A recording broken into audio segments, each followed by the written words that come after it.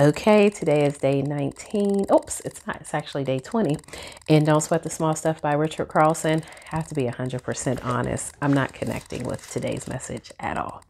It's once a week, write a heartfelt letter. I'm going to read it, but I'm not going to lie. I don't know why I'm just not connecting with this one. But I still want to share it because somebody out there might be connecting with it. So once a week, write a heartfelt letter. This is an exercise that has helped to change many lives, assisting people in becoming more peaceful and loving.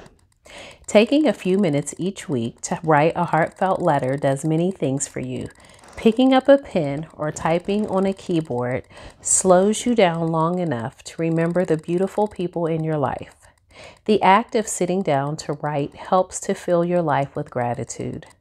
Once you decide to try this, you'll probably be amazed at how many people appear on your list. I had one client who said, "I probably don't have enough weeks left in my life to write everyone on my list." This may or may not be true for you, but chances are there are a number of people in your life or from your past who are quite deserving of a friendly, heartfelt letter. Even if you don't have people in your life to whom you feel you can write, go ahead and write the letter to someone you don't know instead. Perhaps to an author who may not even be living, whose works you admire, or to a great inventor or thinker from the past or present. Part of the value of the letter is to gear your thinking toward gratitude. Writing the letter, even if it isn't sent, would do just that. The purpose of your letter is very simple: to express love and gratitude. Don't worry if you're awkward at writing letters. This isn't a contest from the head, but a gift from the heart. If you can't think of much to say, start with little short notes like, "Dear Jasmine, I woke up this morning thinking of how lucky I am to have people like you in my life.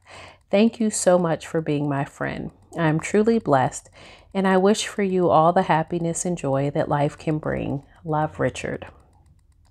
Not only does writing and sending a note like this focus your attention on what's right in your life, but the person receiving it will, in all likelihood, be extremely touched and grateful.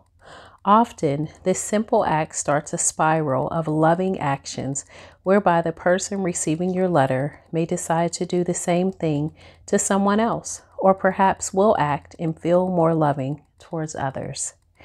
Write your first letter this week. I'll bet you'll be glad you did.